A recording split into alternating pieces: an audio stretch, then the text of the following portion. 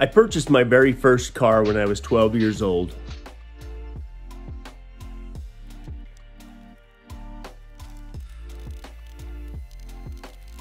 I paid $50 for a 1971 Volkswagen Squareback. A short time later, I bought a 1968 Volkswagen Squareback.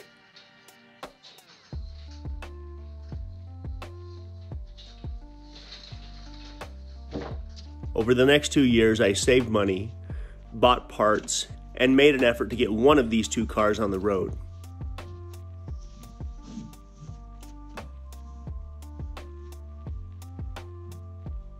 At some point, I got a ticket for riding my dirt bike on the streets, had to sell both cars to a friend of mine, but it didn't take long for me to jump back in again.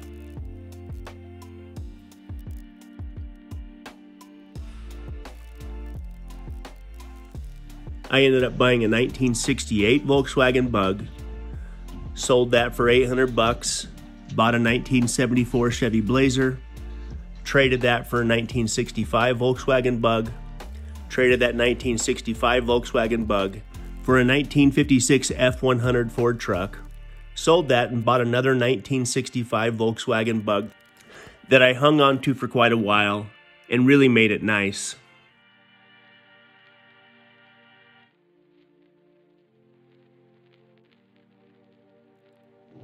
I lowered it down, put a whole lot of chrome around the engine on it, and I was good to go.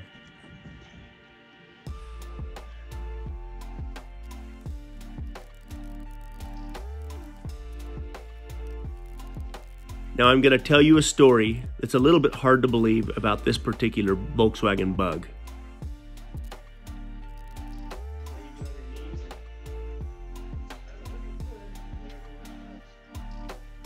One particular evening, I was on my way down to the high school to watch a varsity basketball game when I decided on the way that I would stop by the local convenience store and get a soda before going to the high school.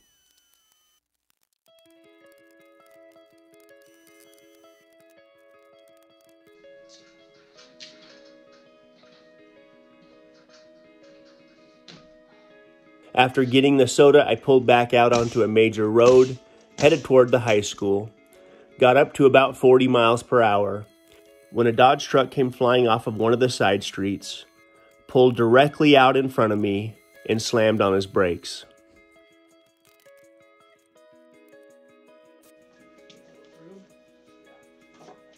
I had almost no time to react, and I slammed into the back of this Dodge truck.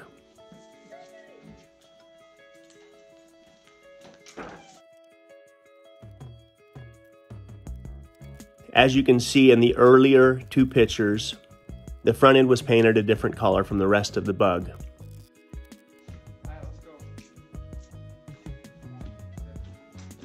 This picture was taken after the accident happened.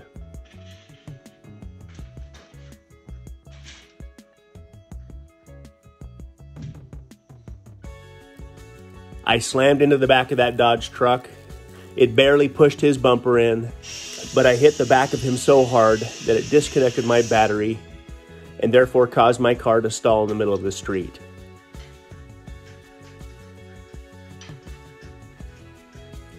About this time, I watched the Dodge truck flee the scene of the accident as fast as that truck would go.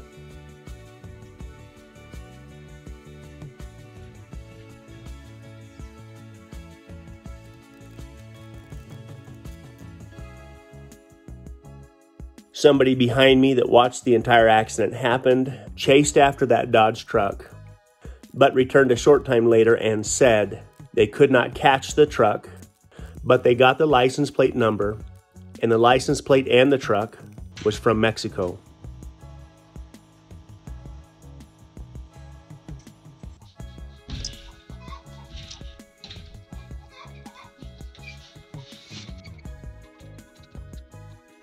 As I proceeded to push my 1965 Volkswagen Bug that I loved so much out of traffic into a nearby parking lot, a police officer then showed up, as somebody must have called the police during this time.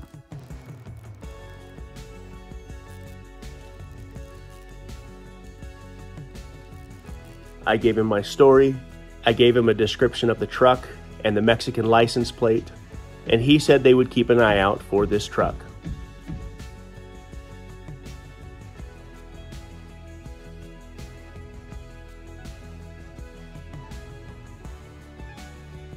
A few hours later, I got a phone call from one of my friends. He told me that he knew where the truck was.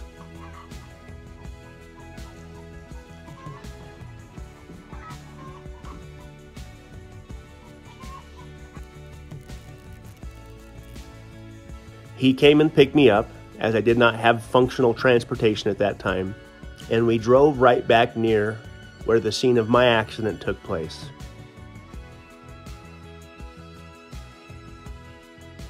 Just for clarification, this is a true story.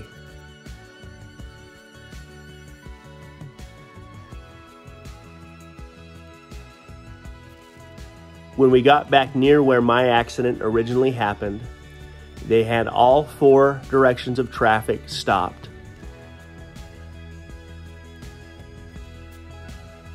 They had crime scene tape wrapped around the entire intersection.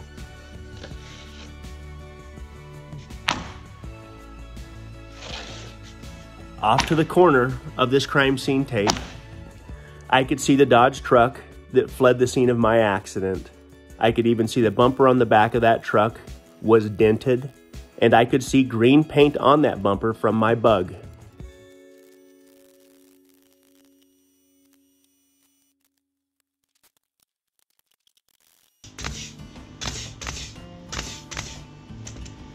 About this time, the same police officer that came to my accident saw me standing there, approached me, and explained to me what had happened.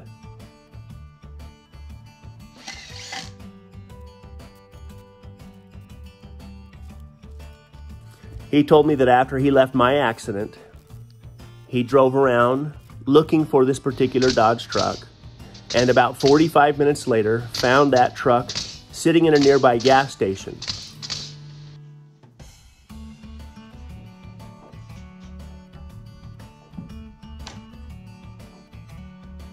When he pulled up behind that truck, he noticed that the driver of this truck was standing outside talking to another vehicle parked in front of the truck. And when he turned his lights on, all heck broke loose, and the driver of the Dodge truck pulled a gun out and began shooting at that officer.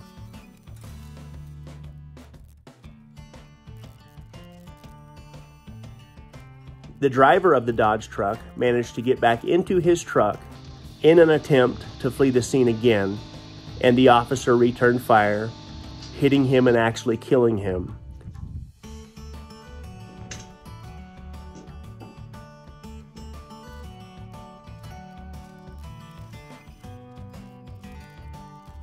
The truck rolled across the street, drove through a cinder block fence. The passenger jumped out of that truck, fled the scene, and was never heard or seen from again.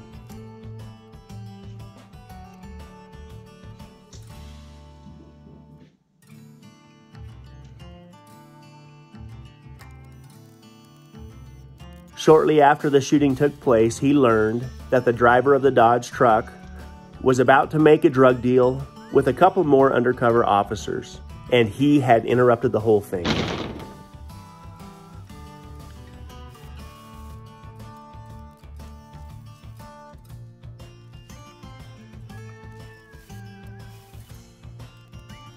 So the end result was the driver of the Dodge truck had no insurance.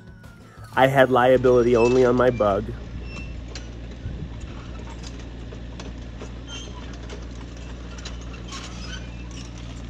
We ended up having to cut the entire front end off that Bug, weld a new one on, and this is why in that picture, the front clip of that Bug is painted a different color from the rest of the car.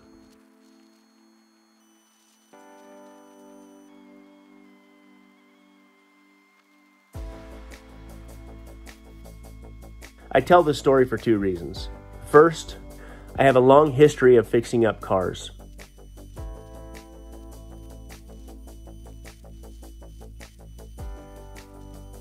I don't know why I do this, but I enjoy it, and this is part of the reason the shop is so important to us.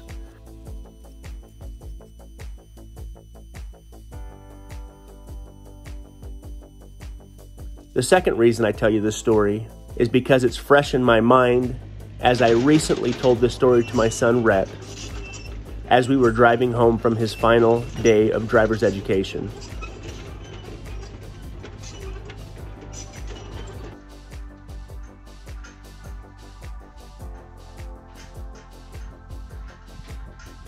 It's one of those stories that seems a little bit too good to be true, but it really happened.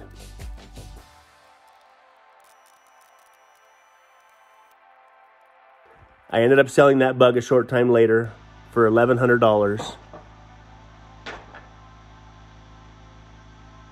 And somewhere in the middle of this, I started dating my wife.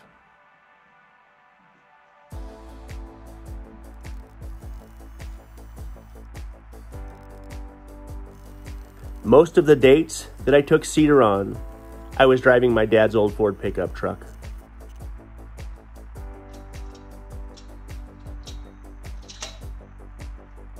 I didn't buy my own vehicle again for about a year.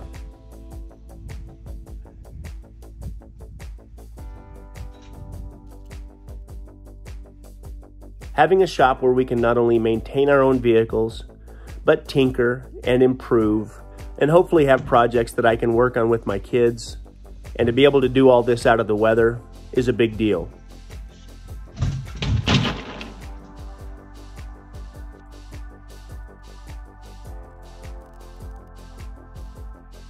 So getting all of the walls in the shop framed up is a huge step in the right direction.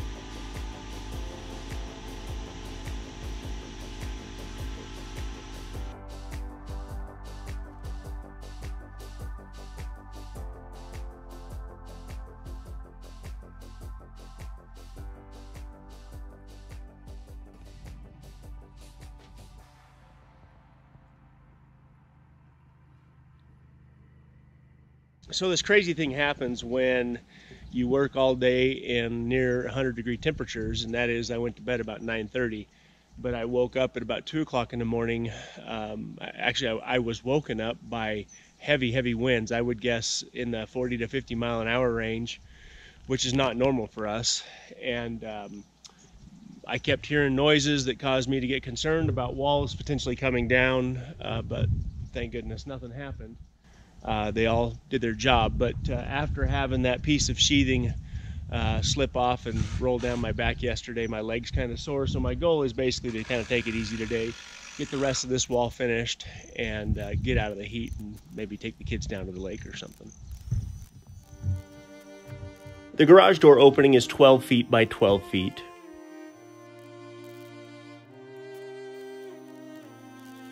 The header that I built, I went quite a bit wider than the opening and obviously reinforced for support.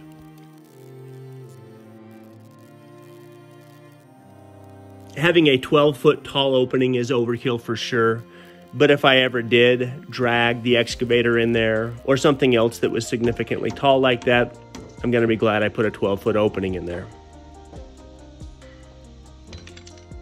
This would also accommodate most camp trailers. In my mind, having a 12-foot by 12-foot opening, there wouldn't be too many things that I couldn't get in there. I don't plan on having the excavator in there unless I absolutely have to, but like I said earlier, we will have vehicles from time to time in there doing projects or oil changes for that matter. One of the things that's on the short list before winter is finding Cedar a vehicle that we can do a little bit of work to that will likely never have issues on the road ever again, especially during mud season. We're thinking a 4-door Jeep. If all goes well, I will find one that's in good condition to start with, preferably low miles. But if I have my way, the motor that's in that Jeep will not stay in that Jeep. It will either end up with a diesel or a Hemi, preferably a 2.8 liter Cummins diesel. But I've got to get the shop finished first. By the time I got to the third wall, all of the measurements were standard. I knew what length the studs would be. I knew the measurements for the windows. I could pre-build the headers for the windows, get everything in place where it didn't take long at all to throw everything together. I can see my pile of lumber dwindling. I didn't order a whole lot of extra lumber, but I shouldn't have to buy much to finish that back wall. I still have about 30 sheets of the zip system paneling left, but I'm going to use about half of that on the gable ends of the garage once the trusses show up.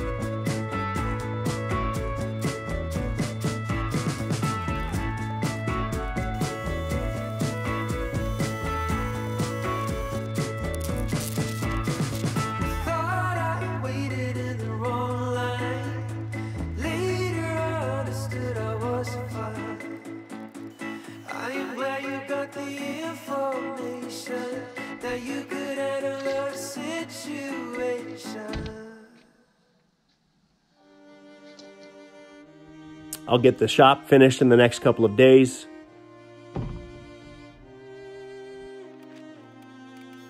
We'll be ready for trusses. As soon as the trusses show up, I'll set the trusses. Then we're down to getting the roof on, and from that point on, everything else should go quite easily. 3 of the 4 shop walls are completely finished. As far as you're concerned. I'm on my way down right now to go get the details on the trusses to find out how quickly we can get them up here. I'm afraid I'm going to have a couple of days of downtime, which is okay. I'll spend that time making sure I don't have any nails that need to be knocked out and filled. But truthfully, I'm probably going to go up to the little off-grid cabin and get the roof on that cabin and get everything finished up, so when the trusses do show up here, I don't have anything to worry about. But getting the roof on, getting that finished, and that's going to be a chore by itself. It's very possible that setting the trusses and shearing the roof is going to take just as much time as it took me to frame up the exterior walls. So anyway, I'm on my way down to go get everything squared away with the trusses. If all goes well, they'll be up here in just a couple of days.